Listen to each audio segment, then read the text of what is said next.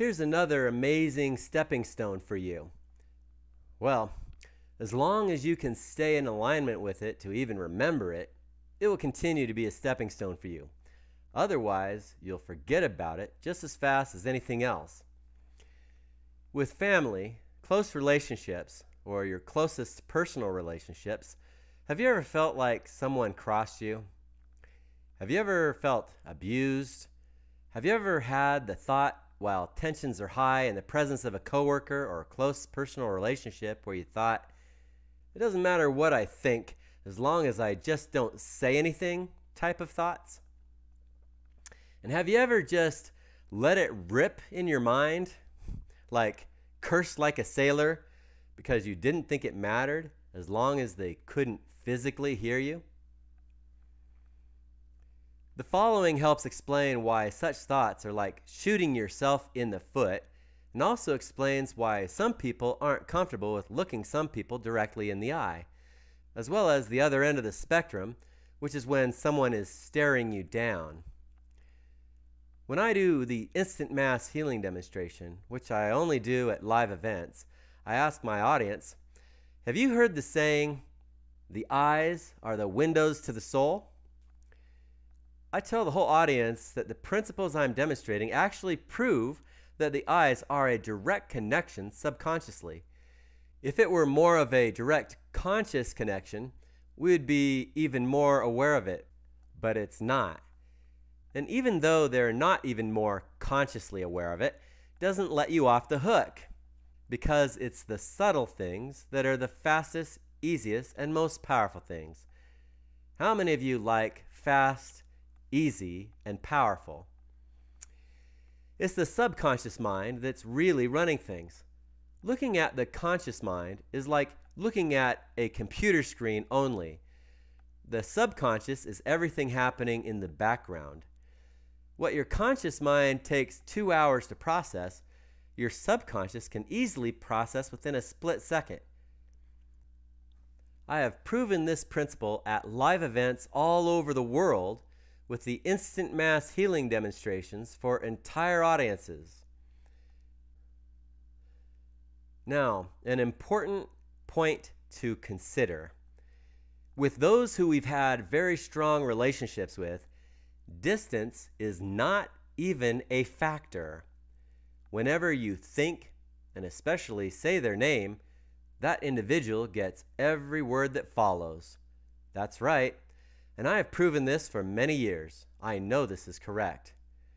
Performing the live instant mass healing demo for 1,000 people all at the same time is more advanced in how it's done, but is just as easy for me as it is one-on-one. If you've ever experienced it with me, especially if you've done the training to learn how to do it one-on-one, then you know what I'm talking about. The one-on-one training is called the Instant Health Data Transfer, and for even longer, I've called it Jedi Mind Healing. I was blessed to develop a process with 100% success in teaching others how to do the Instant Health Data Transfer one-on-one just as fast and easy as I do. That particular technique is one that I only teach live. It's a form of paradosis, an empowerment gift transfer process similar to the process Christ was using to gift his disciples with specific empowerment and abilities. I've shared this gift with many, many people who have made the commitment to obtain the empowerment of the complete home study course called the Applied Lymphology course with the live classes and certifications. Some forms of empowerment and experiences are only performed live. With everything we've done to make the online membership area for the Applied Lymphology course as empowering and impactful as possible, still, some forms of empowerment and experiences are only performed live. Every principle and technique you're learning about are all stepping stones. Knowing how you've been shooting yourself in the foot in the past is a stepping stone. It's a key principle or law. Before you know better or how to help people, all you have to do is feel sorry for them. Once you know better, it's a totally different ballgame. From now on, if you catch yourself with stinking thinking ever again, you're hereby given an official notice. You're shooting yourself in the foot. As a scribe for human software and hardware, it's my job to know. This is an area of expertise for me. Have you ever heard, "What goes around comes around"? Or "Live by the sword, die by the sword," as the Bible says? Sending someone bad juju, either knowingly or unwittingly, has a negative repercussion, a negative reaction for yourself.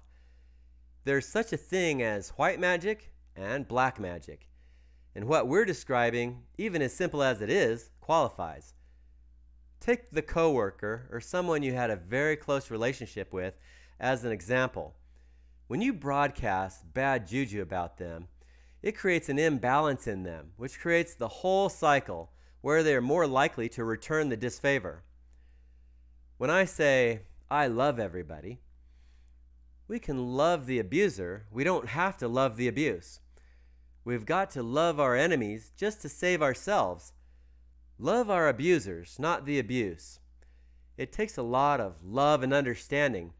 I pray for our abusers to become enlightened. Send the pure love of God to them with the intention to help them become the most whole, happy, and healthy person possible. What does that do? It not only breaks the cycle of bad juju returning the disfavor, it also creates a cycle of the good juju returning the favor. I like to show how to put that on steroids. The spirituality is inseparably in everything automatically anyway, whether we want to admit it or not. Since we are all at different levels and having different gifts to bring to the table, it doesn't make sense to criticize anyone for being different. Our strengths come from our differences when we're united on a single goal. When we put the right principles into practice, it affects everyone, regardless of race or religion. Whether it's me demonstrating an instant mass healing for a live audience, or other amazing gifted people like Amu when she does her spiritual cleansing with a room full of people, a bunch of basket cases, etherically, lots of bad juju going on. When she does her thing, everyone in the room is affected, just like that. It's almost like we have gods and goddesses in our midst sometimes. It's amazing stuff. And of course, I always remember, with as great as we are, and as great as others may have become, to always give thanks to the Most High God, to stay humble, and I keep the Most High God my highest priority and loyalty. And even Christ said, "Even greater things ye shall do." So I've always asked, how can it be? And what's possible? And I know many others who approach life in this similar way. We're just pointing out that we've connected with people who have developed powerful gifts and talents in different areas, giving us different solutions for different things. And that's all part of the gathering or integration, to also recognize who we are and who has gone before us. Well, some of us have been raising our level of abilities to where we've got absolutely amazing solutions. This is important.